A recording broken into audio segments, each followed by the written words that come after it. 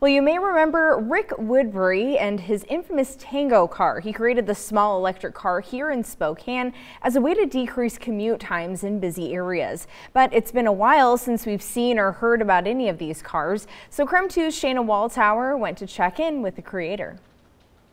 Well, who knew that it takes so much to build a car? Well, from making the car to getting funding for it to even having to change some state laws, it takes a lot to get these little guys out on the road.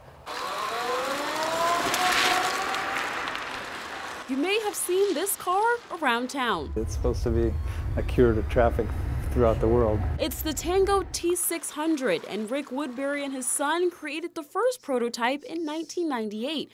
But they developed the idea enough that actor George Clooney bought one in 2005. Well, it's been over 10 years since then. Why aren't we seeing more of them on the roads by now?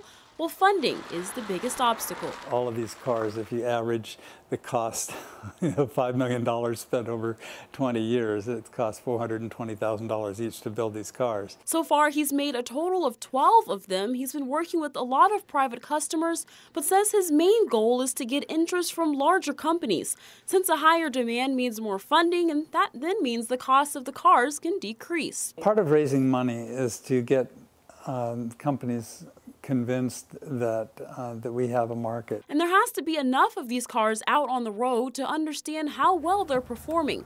But even if there's money in place, the cars can only be as beneficial as laws will allow them. For example, in Spokane, it's illegal to park perpendicularly in a parallel parking spot, even though Woodbury says you can fit 4 Tangos in one spot. So he's been working with lawmakers on changing some of that legislation. So a lot of my work goes into kind of lobbying or trying to get those bills passed. He's also been working on some technical upgrades, like increasing how far these cars can go before they need to be recharged. So he's made customized battery packs based off of a design from Tesla vehicles. It's taken me the last 2 years just to develop a battery pack that would go 300 miles.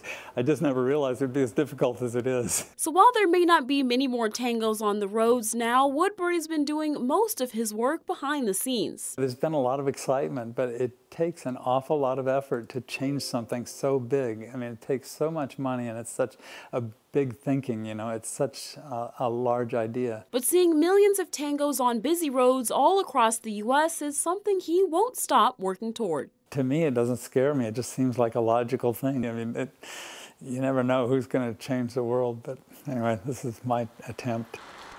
In Spokane, Shayna Waldtower, KREM 2 News.